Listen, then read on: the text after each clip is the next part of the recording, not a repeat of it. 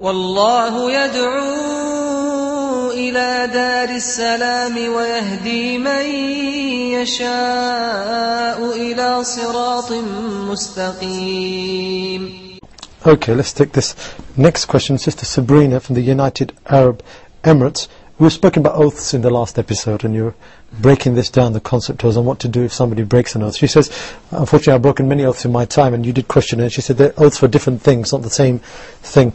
She goes, how do I go about repairing them? All through my life I've made these oaths and I've broken them. I'd like to broaden my answer to cover why I asked her in the last episode. I said, were they all the same oath or were they different?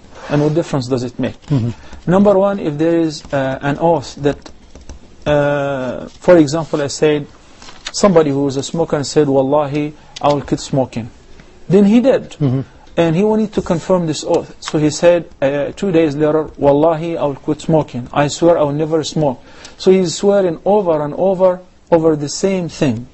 Then, total was 10 times that he made an oath not to smoke, without violating any of them. Then at one time, he made a mistake and he broke his oath and he started smoking.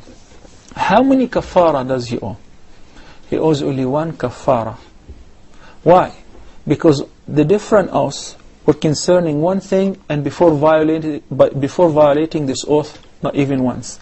But if he says, Wallahi, I will not smoke, then he returned back to smoke. Then he said, Wallahi, I will not smoke. Then he returned to smoke 5 times, 10 times, and he did not pay the kafara yet. Then he owes equal number of times of violations, kafara.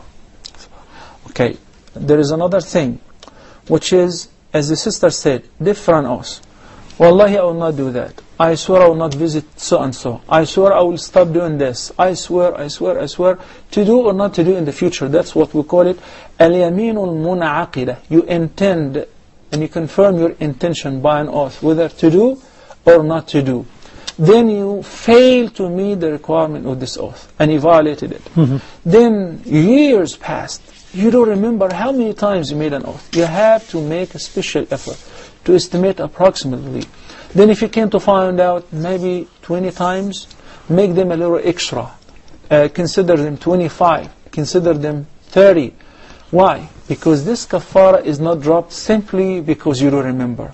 It is something that you owe to Allah subhanahu wa ta'ala in order to be relieved from the burden of making an oath and not being committed to fulfill it. So if you're not sure, you have to estimate how many times approximately and give extra. And the kafara, as we discussed in the last time, في Surah Al-Ma'idah, Allah subhanahu wa ta'ala says, لا يؤاخذكم الله باللغو في أيمانكم.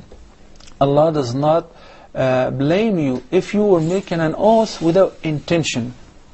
And we discussed that in details before. Rather, He only holds you accountable, وَلَكِنْ يُؤَاخِذُكُمْ بِمَا عَقَّدْتُمُ الْأَيْمَانِ. An oath in the future, whether to do or not to do, and you confirm in your statement with Wallahi or any of His names and attributes, then you fail to do it. Then, وَلَكِنْ يُؤَاخِذُكُمْ بِمَا عَقَّدْتُمُ الْأَيْمَانَ فَكَفَّارَتُهُ. The kafara for such oath which has been broken or violated, إِطْعَامُ عَشْرَةِ مَسَاكِينَ مِنْ أَوْسَطِ مَا تُطْعِمُونَ أَهْلِيكُمْ أَوْ كِسْوَتُهُ أَوْ تَحْرِيرُ رَقَبَةٍ.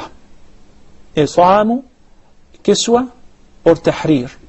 Feeding, clothing, or 10 masakeen, 10 poor people, or freeing a slave neck. You have the choice to choose either one of the three. What if he can't? If he cannot afford it financially? Then we go to the other alternative. فَمَنْ لَمْ يَجِدْ. It's only if he cannot afford it. فَمَنْ لَمْ يَجِدْ. Whoever cannot find, فَصِيَامُ ثَلَاثَةِ أَيَّامٍ. So then you should fast for 3 days. So if you violated an oath or 10 oaths, 10 times for instance, then you owe feeding 100 persons or clothing them. If you cannot afford it, then fasting 3 days for each oath times 10 for instance, that's 30 days. And you don't have to do them consecutively. It could be scattered, it could be Mondays and Thursdays until you come to complete them, inshallah. Jazakallah khair, Shaykh.